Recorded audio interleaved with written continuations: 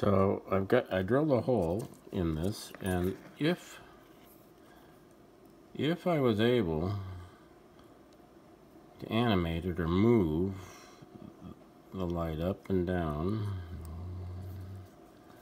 it would simulate the idea of DNA being passed down into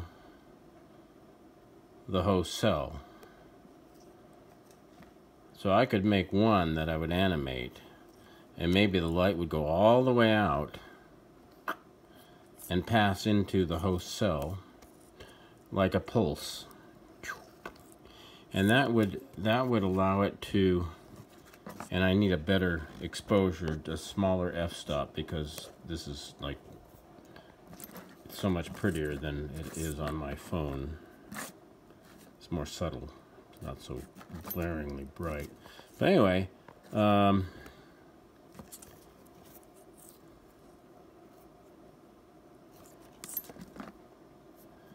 I could totally embed a light in the plastic, and maybe I'll try that now. Embed it in there during the molding process. Oh, well, the only problem is what I do about the legs. But if I did embed it in there, the other idea would just be to stick with it just a little hole at the bottom. Let it light up from the bottom, but it doesn't.